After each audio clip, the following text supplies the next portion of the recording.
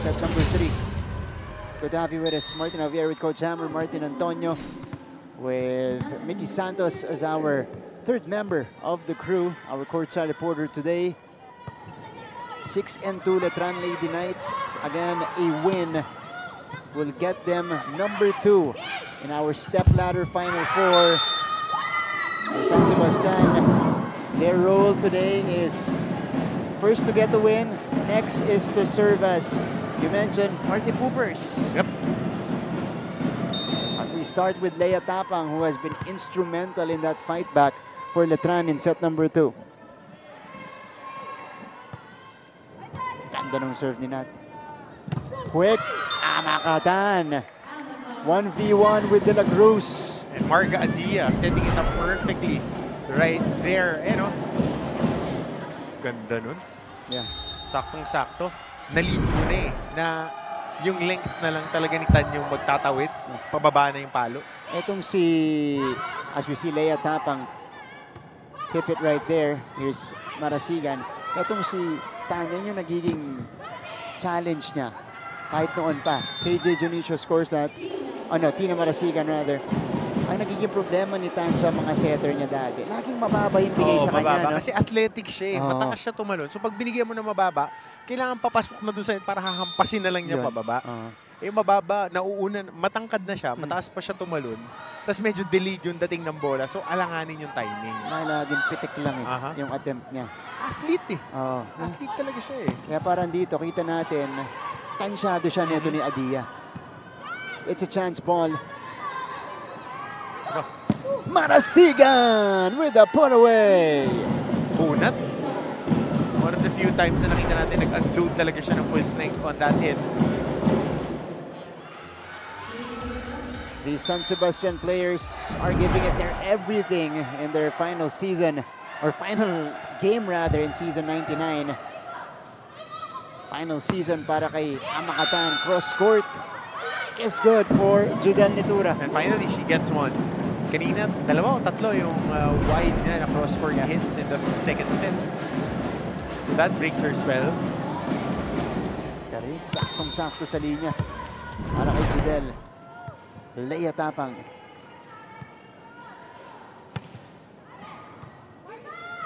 Adia, quick.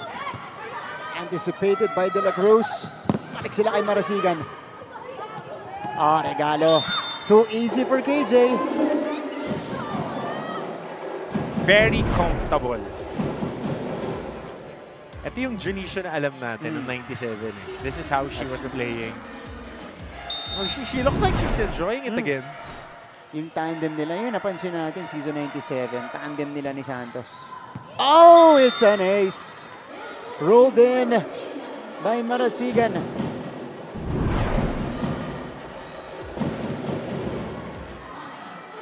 Wow. Perfect targeting for Tina. 5-2 is the tally. This one is picked up. Makilang deflected. And Gia scores. So ito yung kailangan naman nilang ma-activate ngayong set na to. Si Gia Makilang is quite quiet to start off this third set. Not her usual production, especially with the way she started this match. Talagang getting a few attack points already in the opening set. Pagsimula pa lang natin, beautiful combination play executed by San Sebastian. So ngayon mas komportable yung setter kasi may mga options siya eh. May Marasigan, meron kang Santos, may Junicio ka, may Tan ka pa na rotate galing sa likod. So mas na ma-maximize mo pagka nilagay mo si Junicio sa gitna. So mas marami kang option. Nabababa din niya si Deposoy ngayon. Kasi open yung open and opposite mo na si Kat at si Tina. Hindi na magsisiksikan ngayon magagamit mo yung best 6 players on the floor. And si Angela Desma, again, very effective today. If I'm not mistaken, she already has 8 points. Yes. 8 points na, no? Quiet 8 points. Effective na.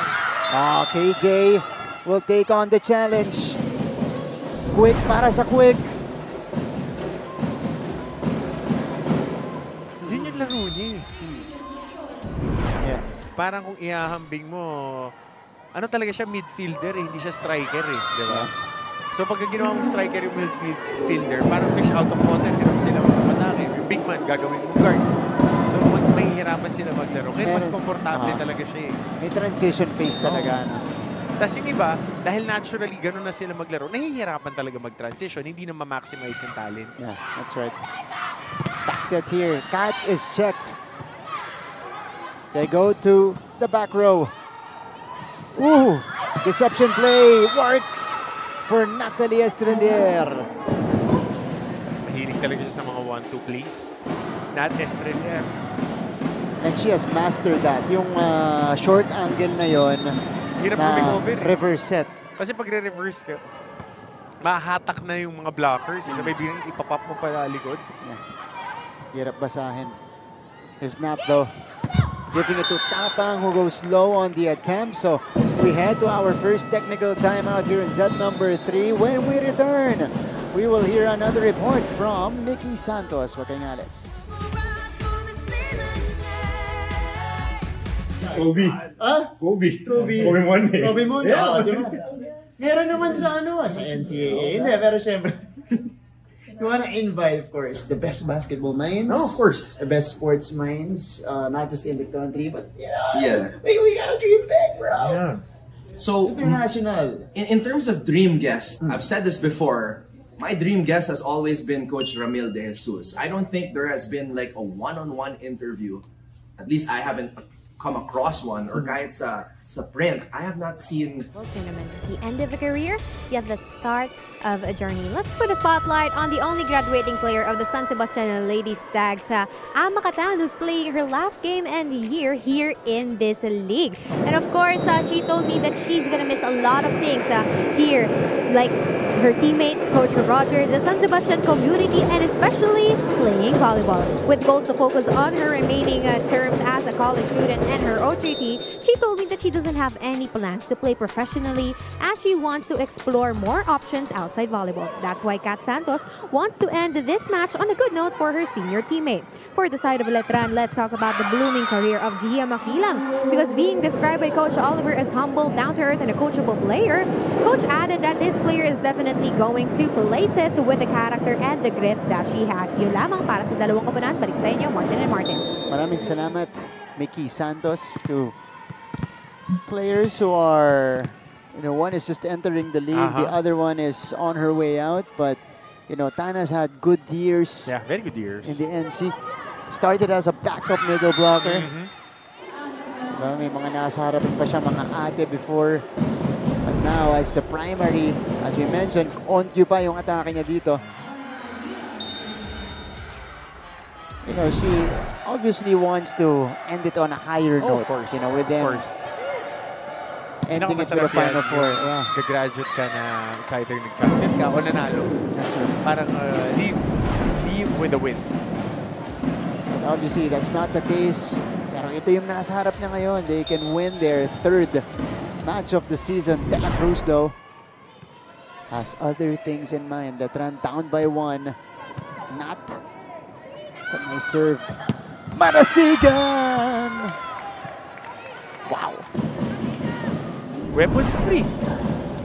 First time in a long while that we've seen San Sebastian have their best players on the floor all together. Madalang na madalang mo makita si Junicio at si Tan na magkasabay. Na parehas naglalaro ng isa sa likod na middle, tapos isa sa harap na middle.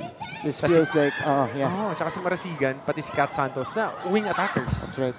This feels like the right combination for Coach Roger. Oh, Silva, what a dig. Tracked down by Estrelier. Popped up by Santos. They go back to Tina. Nat to Leia. Nandun ulit si Santos. Marasigan puts it through. And coming off the bench, si Tina Marasigan right now has 11 points. It's a good matchup. Yung mga shock troopers natin, Tapang and Marasigan. Interestingly, season 98, si Marasigan po ang leading scorer ng San Sebastian. It wasn't Kat Santos. Ilan si Marasigan? 19 plus? No. Last season, grabe pinakita niya doon. It's now a 4-point advantage for San Sebastian. Sabi ko, hindi na pwedeng puro diin eh. Haba, nawawalan tayo ng variation eh. Okay. Nangyayari sa atin kapag pinalo natin, hindi natin napatay. Pabalik sa atin ang ball, nagugulat tayo eh. Naintindihan? Asa ng attempt doon? Gia, asa ng attempt? Nandito na asa ng attempt? Pwede pa eh, may aangat pa eh. Okay, we have to keep on talking. Now, Juday, yung bola lumabas dito, bakit ka pa dudulo? Wala nang chance mag-down the line eh. Dito na. Okay, again, kailangan natin maging matalino sa ginagawa. Matalino pero may patient.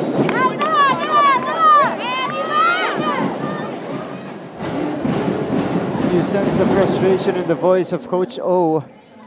They're down by 4 here. And the expectation is that this would be a quick game for Letran given the standings of these two teams. Wala. Oh! Wow! Naisalba pa yun. Teposoy denied. They bring it to Kat. Dug up. De La Cruz! Oh, not over. That is sent back It's by on KJ. Yeah. Mukhang hindi kasi umangat yung palo, pero nandun yung block. So she'll take the points. Yeah. Nakita mo, no, pagka umaangat siya, yung elbows niya, almost parallel to the net na. So, active din eh. Correct. Tapang cross court, finally connecting for Letran. Much needed points for the Lady Knights.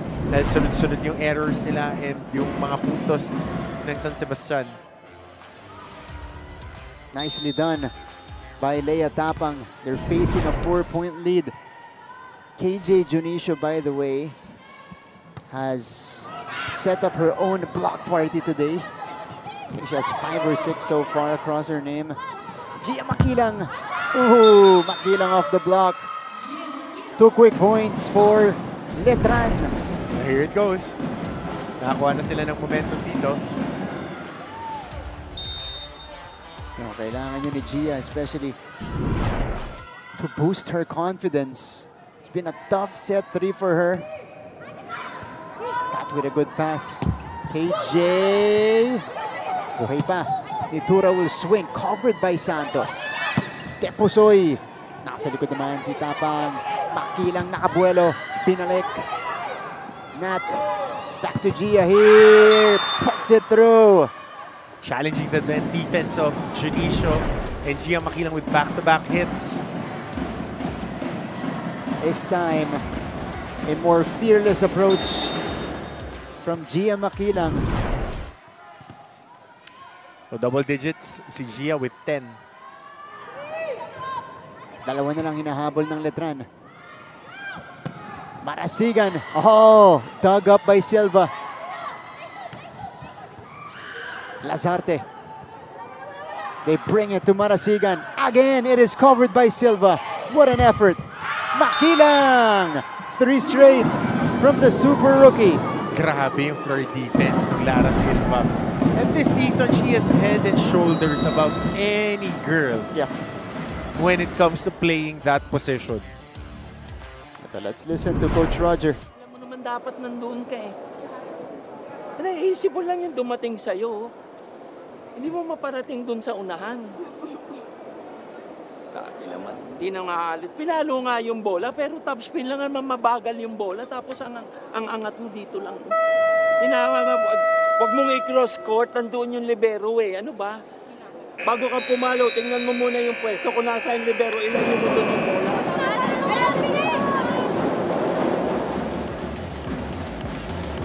Mount Makilang, the rookie, had 24 points against San Beda.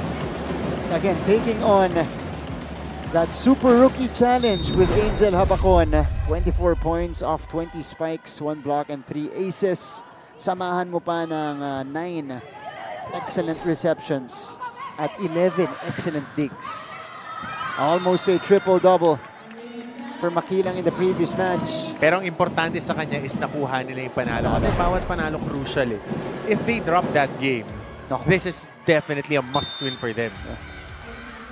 it's gonna be a much different story. Well, must win pa rin naman sila talaga ngayon. Correct. Pero ang kagandahan lang, it's either pag nanalo ka, number 2 ka, pag natalo ka, baka matanggal ka. So, mas malaking motivation for you yun. That's right. And Letran is trying to fight back here. Kilang scores! So, emergency spike na nga yung palo ni Makilang. Coming from that, opposite to the open side. Gia has 4 points in this stretch alone. Again, he is in double figures. Ito si Royce de la Cruz. Adia. Deposoy is denied. Santos also checked. Balik kay Kat. Trap ball naman. Offered by Makilang. Kandang basa. Tulak mula kay Nitura. Kept alive and tracked down. Back row hit. Connects for Marasigan. And Marasigan breaks the barrier on that attack, going down the line and getting that much needed point. A little bit more breathing room para dito sa San Sebastian. Kasi kanina, the lead was as high as 5 points, 13-8. Correct. They're able to weather the storm here. Another good reception from Silva. Makilang with the drop. Oh, good pancake.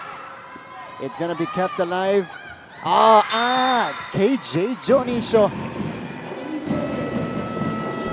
Sending us to our technical timeout. Here's the tip. Up and over. What a save by Deposoy. At puntos para kay KJ Dionisio. We'll go to a quick break. Back after this.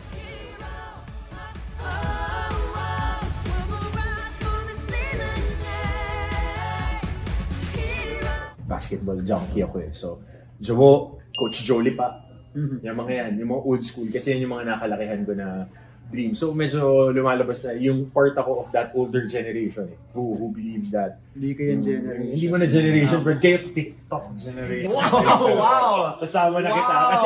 Kasi yun yung conversation natin kanina. Ako, Jaworski tsaka Jolie pa yung... Balik sa ating laban. This is turning out to be a very interesting matchup between Letran and San Sebastian with the Lady Stags up by 3 dito sa ating third set. And they've been doing it as a team. Yung floor defense din nila, mas matibay. And they're staying resilient against this Letran team. Block points natin. Wow, 8-4. And a lot of those coming off the arms of KJ Dionisio. Kaya lang, may ibang plano si Gia Makilang. You saw the elevation. How about this? You know, kaya CC Rondina comparisons talaga eh. Hindi katangkaran, pero very athletic. Light on her foot, on her feet rather. Deposoy, easy up for Tapang. They go back to Gia, who has the hot hand. Back to her here off the underhand. Regalo! Ooh! Rekta sa outside. Return to sender. Good intention. And that was her job at the net, pero nasobrahan lang sa kanan. 17. Serving 14. 11 points, 5 attacks, 6 blocks today for KJ Dionisio. Makilang. And she's showing floor defense as well. Santos. Gia. Coverage from Marasigan. Santos is in front, down the line, dug up. Makilang with the drop. Covered by Adia. Balik sila kay Kat. Nandun si Silva. Oh, that's an overpass. Adia to Santos! Finding the open spot. Nagawa ng paraan doon. Waiting for the right moment. Si Kat Santos, alanganin na nga yung palo. Mahabang rally. But again, Kat Santos always willing to deliver that blow. It's a nice, smart attempt by Santos after naipunin yung mga blockers ng Letran doon. This is gonna be an error on KJ. Yun lang. Ang ganda na. Yeah. Yun lang. And dito delikado yan. Oo. Kasi home stretch tayo ng set 3. Ibigyan mo ng chance itong Letran. Tapos makilang pa yung magsaserve. So, parang porsyentuhan na lang. Ito yung bigay kay Santos. Cat! Through the double block.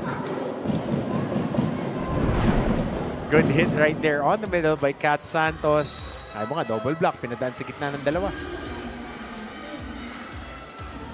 50-19. 18 points for Kat Santos. O, ito na. Bumunot na.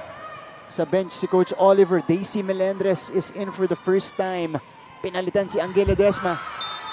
Back-to-back errors on the service area for San Sebastian. Shooting themselves in the foot that time. And here's Daisy Melendres. Last season, she was the staple starter for Coach Mike Inoferio. One motion quick. Doesn't work. They go back to Tina. Covered. Tapang. Good job by Lasarte. Marasigan! Too strong for the blockers to handle. And Marasigan is having a game, lalo na rito sa third set. It's been really effective. This is the Tina Marasigan that we know. Yeah. Ito yung basti na alam natin. Yeah, that's right. Growing confidence here. Marga Adia with a good serve. Tapang inangguluhan. Covered by Lazarte. Deposoy! Buhay pa. A chance ball sent to the side of Baste. Combination for Tina Marasigan. That's on Express. Going for that quick combination on the middle. Tina Marasigan fabricating back-to-back hits. It's a 5-point lead for San Sebastian. Pakinggan natin si Coach O. Okay, look. 1, 2, 3. Nauna tayo sa block dito. Nauna tayo kasi bumlock. 80% pag may patong, saan pupunta? Gitna. Gitna. Ikot lang yan. Gitna sa patong. Huwag tayo magmadali, bumlock. Kasi pinahagod nyo, puwestuhan nyo muna. Tama naman, pumwesto ka rin. May didepensa naman sa depensa dyan na may ang disiplina natin. Hoy, tara, dapat na! Hoy, dapat! Very good! I think that's one of the few timeouts na talagang specific ang instructions ni Coach Oliver. Dahil very crucial to. They need to take care of that celebration.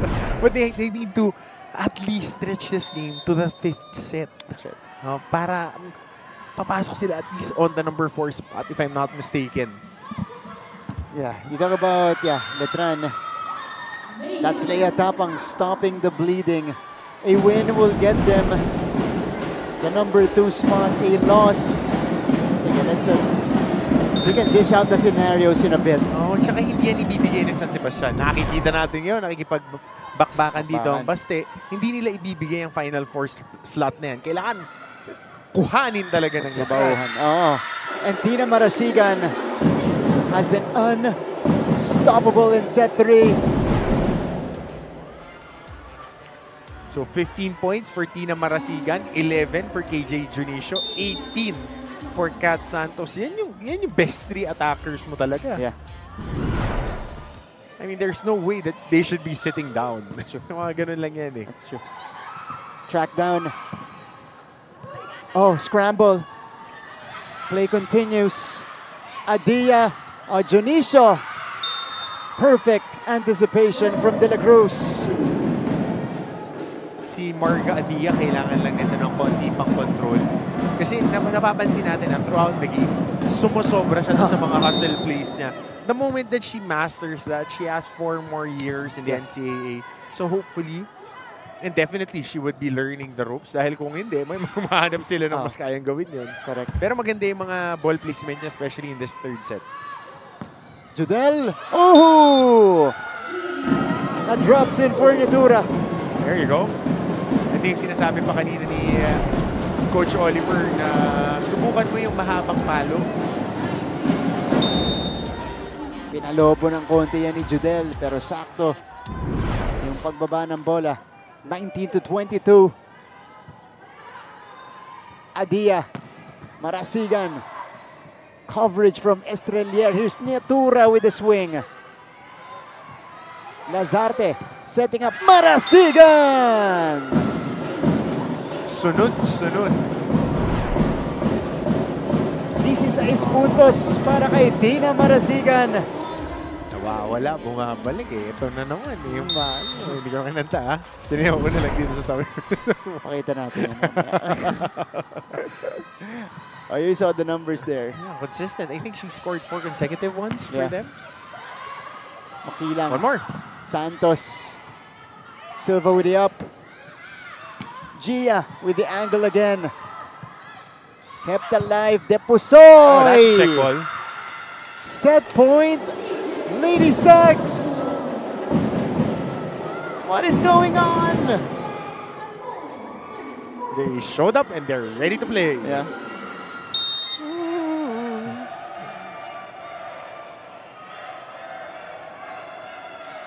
Tina. Yun na naman. Yeah. Service error na naman. So that allows Letran to save 1 set point. Meron pang 4 itong San Sebastian.